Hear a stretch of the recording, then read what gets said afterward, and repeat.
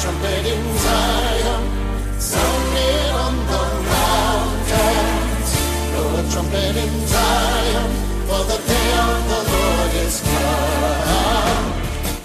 Welcome everybody to another episode of the Remnant Call. I am your host, Brother Frank, and glad to be here with you.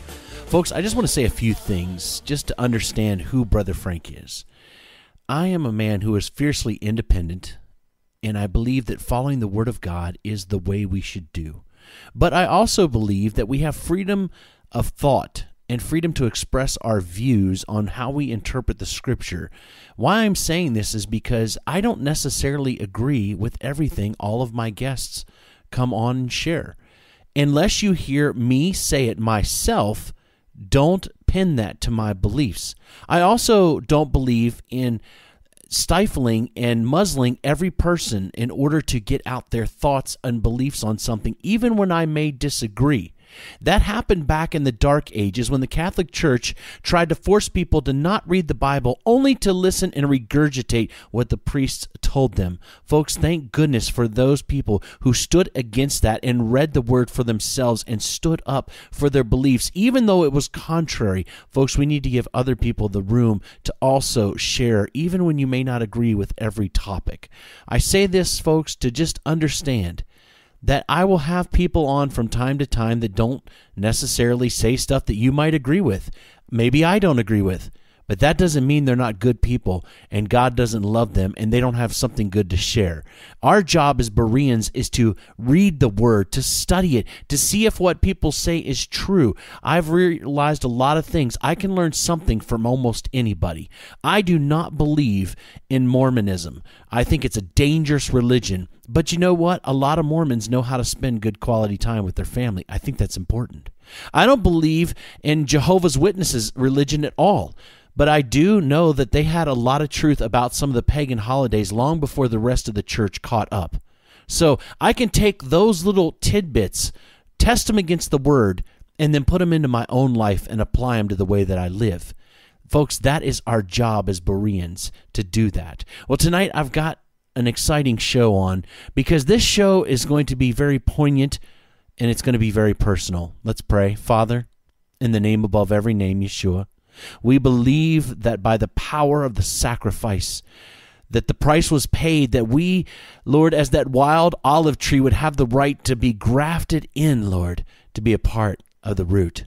And so, Lord, I pray tonight that you would speak in a powerful way, that all Israel shall be saved, as your word says, Lord, that it won't be much longer as we're going through these trying times, remembering that Jesus is coming soon. Father, I ask that you would guide my lips, my thoughts, my words. In Jesus' name, amen. Jim Elliot was a martyred missionary in 1956 by the primitive Aka Indians in the jungles of Ecuador. Jim had such a passion to reach the lost, only to end up being killed by the savages. Now, interesting enough, my father actually has met the man who killed this wonderful missionary. People were looking at the situation, were wondering naturally, where is God in all of this? This was not enough to stop, though, the passion that not only Jim had, but his wife shared also, as she moved into the jungle with the very Indians that killed her husband. By God's grace and through the door opened at her husband's death, God moved powerfully to save the lives of the Aka as they gave their hearts to Jesus. One man's death ended up blessing those who killed him as they received the good news of Jesus. Before Jim's death, he journaled many of his thoughts and prayers. One such entry he had written said this: "Father, make of me a crisis man. Bring those I contact to decision. Let me not be a milepost on a single road. Make me a fork that men must turn one way or another on facing Christ in me." His impact continues on even though he died over 50 years ago at the age of only 29. You see, Jim was not an ordinary believer, and neither was his wife. He didn't want to simply just share the good news. He wanted to make a difference in people's life, and the difference was simple. Jim wanted to bring people to a point of decision. You see, when we meet people, we learn to know them and we gain their trust. We meet their needs. We begin to share the gospel with them. But there comes a point in the process where we need to cross that bridge and call people to a decision to follow Jesus. It's like hanging out with someone hooked on crack and just constantly sitting around and watching them smoke it. There comes a point in time when you have to rise up and say, man, that stuff is killing you. I love you too much to let you continually ruin your life. I thank God for people who had the courage to stand up against me when I was strung out on drugs. I had plenty of friends who sat around happy to watch me kill myself because all they cared about is if I had some dope that they could get high on. I called them friends, but they were not my friends in reality. Those who loved me enough to stand against my destructive behavior, those were the ones who truly cared for me. I didn't always like them at the time. I got upset by the way that they would always be wanting me to change, but in the end, it was them who reminded me constantly that there was a better way, and his name was Jesus. You see, it's not just them, though. This world is an absolute mess, and people are trying to find hope and love, and the exact opposite is happening with loneliness, stress, depression, dysfunctional homes, marriages, jobs, family, and more, constantly hoping for the weekend and maybe it will get better only to reface it all again on Monday. Why would we want to share the hope in Jesus in such a messed up world as we live in today, where our children are growing up not even understanding what a proper marriage looks like? And here we are, believers, tasting the good things of Christ, and yet we so often remain silent. My message tonight is very simple. The abyss of no decision. Turn with me to Ezekiel chapter 33. Starting in verse 31, let's listen to what the Word of God says. And they came unto thee as the people cometh, and they sit before thee as my people, and they hear thy words, but they will not do them. For with their mouth they show much love, but their heart goeth after their covetousness. And lo, thou art unto them a very lovely song of one that hath a pleasant voice and can play well on an instrument. For they hear thy words, but they do them not. And when this come to pass, and lo, it will come, then shall they know that a prophet hath been among them. You see, here Ezekiel was coming out and trying to speak to God's children that were in rebellion. And he said that Ezekiel, they love to come hear you. They love to listen to your voice. It's like a beautiful song. But the words that you ask them to do, they will not do them. Let me try to put this into perspective. See, in Ezekiel's day, they loved to hear him preach. And in many of our days, we like to hear people preach or say a program. We like to go to church or go visit in a group with somebody, and they like to maybe even say hallelujah or praise God during a sermon or a worship service. You know, and you'll probably even hear a few amens so everybody knows around them how spiritual they actually are.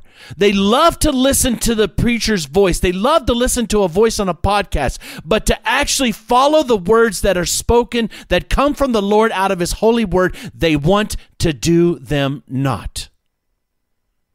They don't want to. God is frustrated in Ezekiel's day, and he's frustrated in our day. He's trying to warn his people. He wants to wake them up, but all they want to do is play church in whatever form that comes. You see, we'd love to talk about what's going on in the world and the impact in the last days and all this stuff, which is absolute crisis. But to actually follow through and to make a change and do something is a very rare thing this day and age. You see, in the Jewish religion, and my wife can attest to this, she helped raise a Jewish family, their children. Even the most secular, and Brother Zev has even spoke about this, will celebrate the holy days. They may live like the world, but because they are Jewish, there's a belief among many that their religion is good enough to save them. And we know for a fact that the Bible says there's only one way to the Father, and it is through the Son. But upon reflecting upon my Jewish friends and family and people like that I know, that those that are secular and even those that are not, but those that don't know Jesus but think that their religion may save them, I realize that in the churches today, in modern-day Christianity, we have the exact same things going on. Many people put their faith in what they were taught as children growing up, or what their church has taught them, or myself even being a Sabbath keeper. I know people that are fellow Sabbath keepers that think keeping Sabbath is what saves them, and I just don't understand that kind of craziness. And when the truth is, so many people have no idea who it is that they are actually serving. It's only their religion that they believe is saving them. Now, they won't tell you that, but that is the truth, because to find out who they actually serve, many times their life does not reflect it at all. And the Bible is very clear when it says that by their fruits ye shall know them. Folks, I hear people out on the internet and all the time, so the Lord said this and the Lord said that, and they always have a constant revelation from God, always in the moment that they need it to fit whatever it is. Folks, this many times is nothing but absolute mind-driven babble that either comes from a foul spirit or their own very imagination. But their actual lives, the fruit of what they do, doesn't resemble anything of God. It doesn't mean that a person's going to be perfect. I'm not talking about that. But there are fruits of the Spirit that describe a believer's life. And when you don't see that present, yet you see all the so-called gifts that they supposedly possess. You know, we talked about this last week. You can cast out a devil in the name of Jesus and still be lost. That is absolute truth. They said in that, Lord, did we not cast out devils in thy name? They said that, and yet they weren't even following the Lord. It's because the power of the Lord's name is mighty.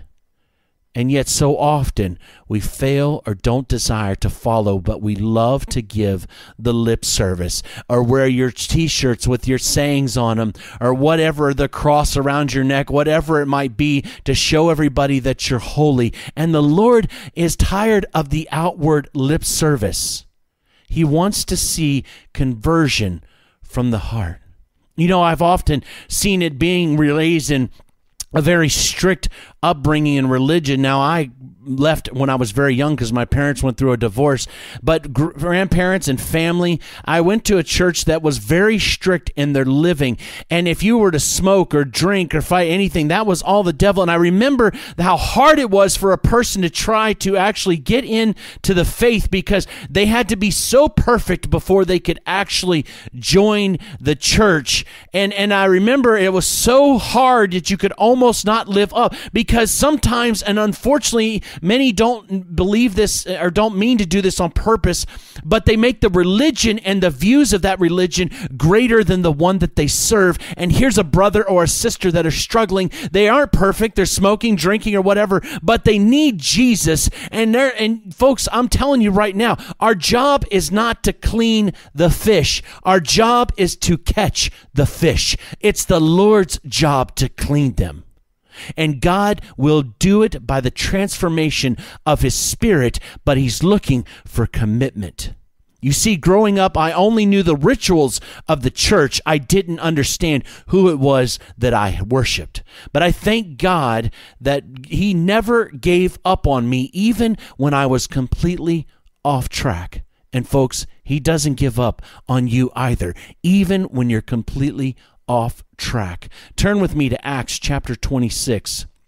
Acts chapter 26, leading up to this, Paul had been captured. He was even prophesied not to go to Jerusalem, but he went. He knew this destruction, things were coming. It was not a good thing for him. He had been brought before Festus, and now King Agrippa had come onto the scene. He was willing to hear Paul's story. And so picking up in Acts chapter 26 and verse 1, it says, Then Agrippa said unto Paul, Thou art permitted to speak for thyself. Then Paul stretched forth the hand and answered for himself, I think myself happy, King Agrippa, because I shall answer for myself this day before thee touching all the things whereof I am accused of the Jews, especially because I know thee to be expert in all customs and questions which are among the Jews. Wherefore I beseech urge thee to hear me patiently. So here the apostle was before King Agrippa, and he was excited to actually share the good news of the things he had been accused of that were false, to actually share the truth, because he knew that King Agrippa was no dummy. He actually understood his religion. He understood things about God, and so he's excited to share with him.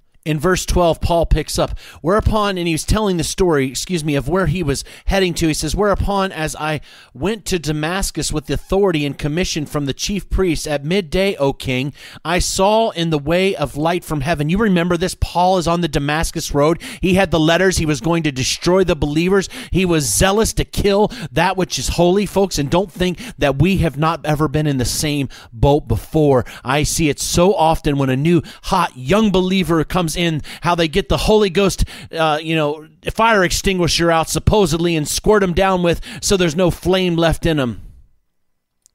And here Paul is speaking of his zealousy. Unfortunately, it was going for the wrong way. And he says, at midday, O king, I saw a light from heaven above, the brightness of the sun shining round about me, and then which journeyed with me. And when we were all fallen to the earth, I heard a voice speaking unto me and saying in the Hebrew tongue, Saul, Saul, why persecutest thou me?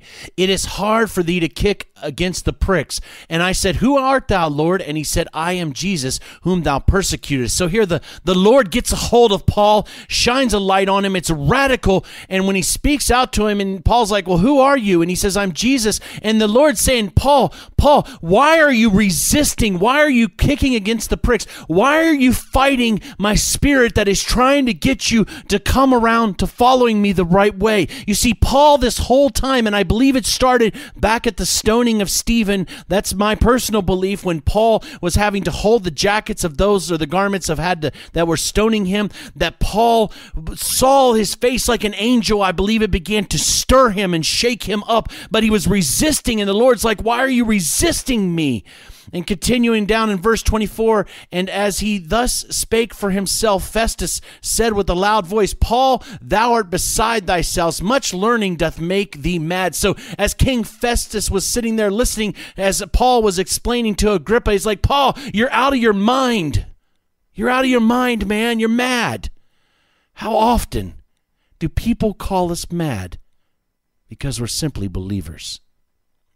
You see, following Jesus does not mean you're always going to get the warmest reception or be called the nicest of things. Sometimes they will call you crazy. Sometimes they will call you mad. But don't be upset. They called the very Apostle Paul mad right here, and yet he was speaking by the power and the authority of the Lord Jesus Christ, and yet they called him crazy. Continuing on, verse 25, but he said, I am not mad, most noble Festus, but speak forth the words of truth and soberness, for the king knoweth of these things, before whom also I speak freely, for I am persuaded that none of these things are hidden from him, for this thing was not done in a corner. So here Paul is saying to Festus, look, and I'm not mad. I'm not crazy. And he turns to King Agrippa and he says, listen, King, look, I know even right now at this very moment as I'm speaking right here that the things that I'm sharing with you, that you are not being hidden from it. God has opened his mind up to understand the truth that Paul is speaking. This is a heavenly invitation to King Agrippa at this moment. God is opening up his mind to understand it. Nothing, he says, being hid from you, O king, right now. And so in that moment, King Agrippa has been offered from heaven, but seeing, unfortunately, the pressure of the Jews that are around, and of Festus and all those calling Paul mad, King Agrippa looks over. King Agrippa, believest thou the prophets? I know thou believest. So Paul's saying, King, do you believe? I'm sensing right now in your heart, you're stirring inside. King, the presence of God is at work right now. I know there's pressure around, but King, right now is your opportunity, right in front of everybody. But unfortunately, the pressure got to the king. This was King Agrippa's one chance to have gone down as possibly one of the greatest heroes in Bible history, accepting the preaching of Apostle Paul in front of Festus and all those. But instead, look what he says in verse 28. Then Agrippa said unto Paul, almost thou persuaded me to be a Christian. Almost thou persuaded me to be a Christian. You see, in front of all that pressure, even though this was a divine invitation from heaven delivered by the Apostle Paul, infused by the Spirit of the living God with every chance to accept Jesus, the King walked away. The gift of heaven, eternal life with Christ, was offered, and yet he chose the gift of the world, which is death. You see, folks, 2,000 years ago, God sent his Son, stepping down from royalty, stepping down from the throne. Jesus came to save the lost, healing the sick, raising the dead, causing the blind to see, the lame to walk, and the deaf to hear. And at the end of all the amazing, loving things that Jesus did, they hung him on a cross. And many of us are looking at this and we say, how could someone do something like that to Jesus? And yet so often, folks, we do the same thing when we don't commit and go all the way. You see, the title of my message, The Abyss of No Decision, is the madness that comes upon a believer when they like to talk and say, but are not willing to say, God, you're worth everything. I want to go all the way with you. I want to make Jesus my all in all. Father, I want to give everything in my life into your hands. I want to commit everything to you, Lord. But so often, it ends up in lip service without commitment. You see, the truth is, we act just like the stubborn children of Israel. We come to worship. We claim the name of Jesus around our friends or at church if you attend. We like to talk about spending time, but we don't really do it. We are just like the almost persuaded Christians that King Agrippa joined the club in. We go through the motions, but so rarely do we actually follow through. Folks, how many times have you said, I'm going to start this, I'm going to do this, yet never actually do it? The abyss of no decision is swallowing up believers in this hour. You know, I've said it before and I'll say it again. It's not the world, folks, who so often needs the Lord. It's the church that needs Jesus the most. There are so many people that are so lost in this hour, and yet God is giving a heavenly invitation. You see, I know there are a lot of people struggling. You're trying to find something, but there's something in your life that holds you back from that total commitment. And often I hear it in emails, well, I've been praying, but I haven't heard, or I want God to do, and he hasn't done it. I don't understand why. And folks, I'm here to tell you that if you base your relationship with God based on you getting something, then your relationship is based on the wrong foundation. We don't base our relationship on God and whether he answers a prayer the way we want him to answer. We base that relationship on the word of God, which said that he is faithful and just and that he will do what he said he does, but he will do it in his time. We don't follow because of what we get. We follow because of what he's done. In this hour, there are too many people struggling. They're hurting. They are worried about the coronavirus. They're worried about the last days. They're worried about everything that's going on. And all they're doing is worrying. And folks, I'm here to tell you that worry won't get you anywhere. It's surrender to the Lord that will get you somewhere. You see, absolute surrender is the opposite of the abyss of no decision. Because in absolute surrender, you're saying, Lord, I can't do it, but I'm giving it to you because I know that you can do that which I cannot do. And if, Lord, you don't answer my prayer the way I want you to answer it, I'm still going to follow you no matter what. I'm still going to do what you want me to do, even if I'm not getting my way, Lord. Even if the bills haven't been paid, Lord, I'm still going to follow you no matter what. Folks, it's not that we don't believe. Folks, I believe in standing on the promises of God, but you have to be willing to take him as he allows it to happen. What I'm trying to say is that God answers when he is ready and the way that he wants to answer. And we do not tell God what he's going to do. We request, we ask, we petition, we plead, but we ultimately accept no matter what. And when you can base your relationship on what he's done versus what you can get, you will have moved from living a humanistic lifestyle to a God-centered relationship. The abyss of no decision is swallowing up too many believers. I know, because I've read some emails, I've heard their comments, I've seen what they've said. Folks, the things that I hear said from so-called believers are absolutely atrocious. The names that I get called or the things that I'm said or God's going to punish me and all these things like that. Instead of somebody ever saying, brother, I don't agree with you, but I love you. I'm praying for you. Listen, here's my thought on this. No, you're going to hell and the devil or whatever. You know, they want to tell me you're going to be punished for. And they're calling themselves believers, but the compassion of the Lord exists nowhere in their lives. And therefore their words and their actions speak volumes of who they are. You see, it's in crisis that you will find out who it is that you serve.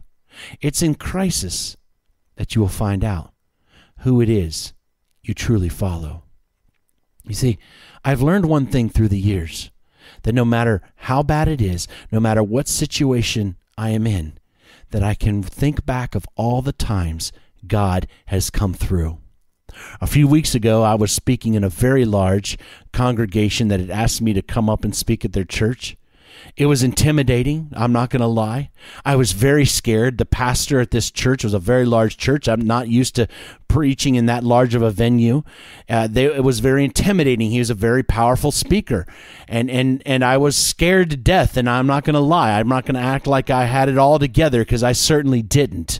And I was in the side room praying, and I was pleading, and I was reminding God, Lord, how many times you've come through for me when I've needed you to come through. And Lord, right now I'm desperate. I need you to come through, folks. And I was out of my element at this moment. I was a complete train wreck. I had already defeated myself in my own mind. This was going to be the worst message ever. And I was pleading with God. And as I walked out that moment, I believe God finally looked at me and said, he's like, all right, now he's out of the way. Maybe I can finally do something. And that day, what the Lord did was something I could have never imagined. He moved so powerfully in that church. And when the altar call came, and the pastor was moved, and he responded to the call. And the pastor, even after that, got transparent in this message and said, listen, folks, when I first came up here for this call, he said, I turned around and I didn't see people coming right away. The pastor said, listen, I turned around and I acted like I was just doing my pastoral duties, when the truth was I was the one responding to the call. And when the church saw their own pastor get up there and humble themselves, they knew that it was okay, because this call was a difficult call, because it was a call to come forward no matter what situation. And sometimes when that call comes, people don't want to see you coming forward, or they're embarrassed to see them coming forward, that somebody might think, well, what's their problem? As I spoke a lot about addiction and things that I had suffered with and struggled through the years with, and God had delivered me. And the people began to come, and God began to move, and he began to change hearts and shake that church up. And I was in the back room before complete disaster and mess, pleading and begging God to do something. I had no confidence in myself, and the Lord came through anyways, not because it was for me, but because he wanted to reach a people that day. And right now, God is doing the same thing with the remnant call. He's trying to reach a people that are willing to take this call seriously and make a difference in somebody's life for Jesus, and the life of their families, and the life of their children, by following the Lord and going all the way. Don't be like King Agrippa. You see, folks, 20 years ago, In 1999, when I left the house strung out on drugs, living in adultery, everything I was going on, and the Lord met me and radically saved my life outside of church. I didn't even know how to be saved. Driving down the road one day, I met the Lord, and he delivered me from these drugs and set me free. I knew that day that I'm all in and I'm going to follow him. And no matter what situation I get into, and even when I have my hard struggles, and even the times when I'm struggling, my wife even has to call me out at times and pull me back in when the pressure gets so hard, that I always though remember, God, how you've been faithful every single time. And he's always delivered me, because that's the God that I serve. Folks, the invitation is from heaven tonight or tomorrow or whenever you hear this message. God is calling you. Stop resisting. Stop kicking against the pricks and come home. Jesus is calling.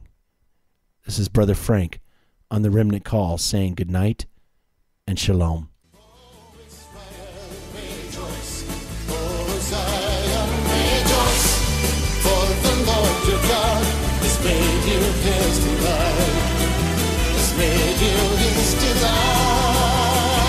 Blow a trumpet in Zion, sounding on the mountains. Blow a trumpet in Zion, for the day of the Lord is come. Blow a trumpet in Zion, sounding on the mountains. Blow a trumpet in Zion.